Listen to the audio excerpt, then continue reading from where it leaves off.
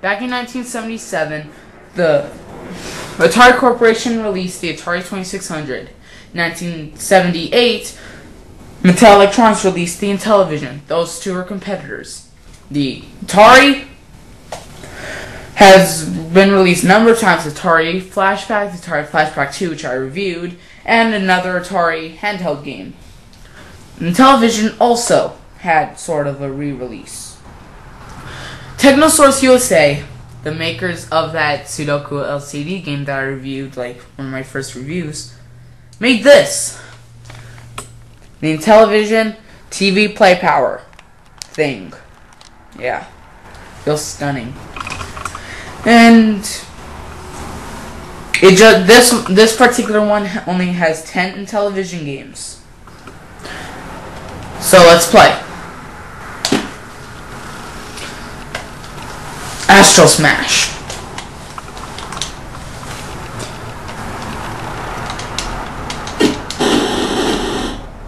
Oh, gotta kill the bomb before it destroys me. Yeah, that white.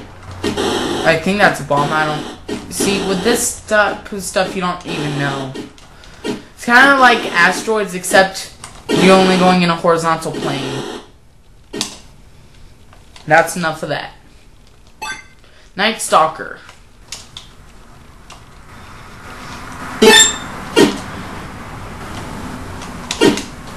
Oh, yeah. Just keep killing him. Oh, I beat him again.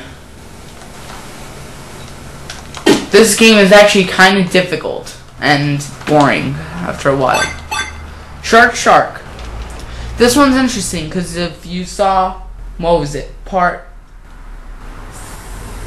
5 of the review of the Zone 40, part 6 in total, part 5 review, you would have made me, I would have mentioned like one of the games was a copy of Shark on the Intellivision, which I said I'll be making a review of sometime with the handheld, which I'm doing right now. So, yep, I'm making the review. The goal of the game is to eat all the smaller fish. And that's it. And you can also eat the shark's tail. And after certain times you do that, the shark dies. Yes, I am not making this up. Look. The hit accuracy is totally off. Now, there's no music. Yeah, kill the shark. Look at that. Snafu. This is my favorite.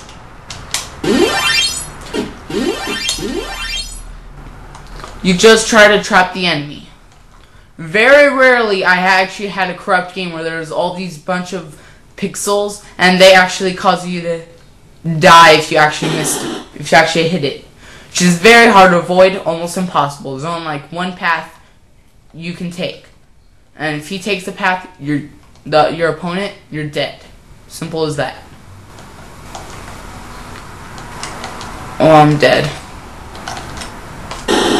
Yep.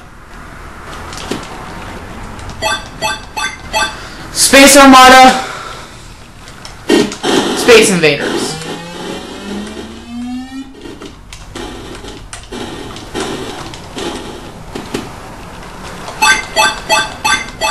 Skiing. What? I don't know. Wait, how did it get to black and white? How do I start the game? What am I supposed to make it through? The reds or the blues? Oh, both, I think. I don't even know. I'm losing color. You might not even be able to see it with the lighting.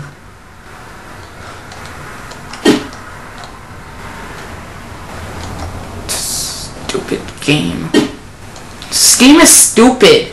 As long as it's stupid Cyberpunk action. Except Cyberpunk action was fun. There's no way to speed. Oh, there is a way to speed up.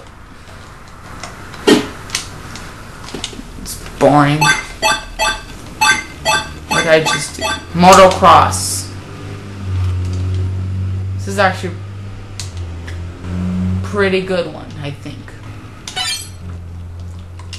It's kind of the same as skiing. Not well. The control is not the goal. The goal is just to make it to the fastest time around the lap.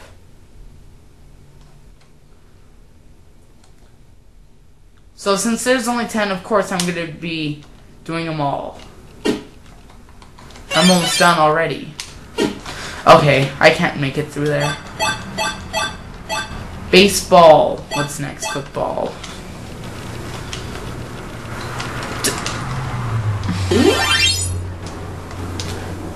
Just gonna let you guys see. So where am I?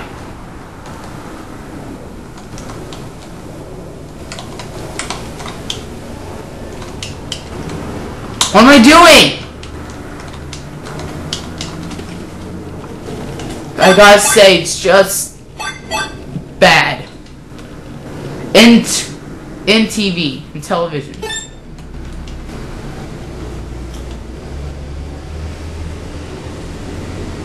Sorry for all the cars. What? I don't care. Start the game!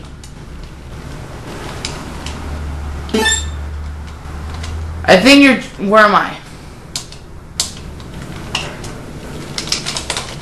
Oh my god! Hear me pressing buttons. I think the goal is just to make it to the other side.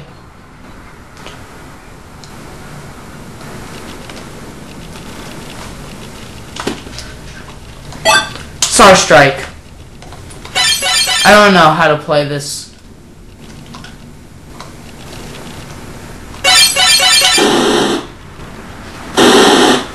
I don't even know.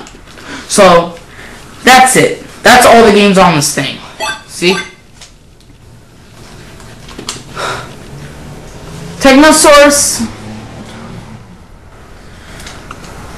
I don't know why they chose these ones. Are these supposed to be the classic games?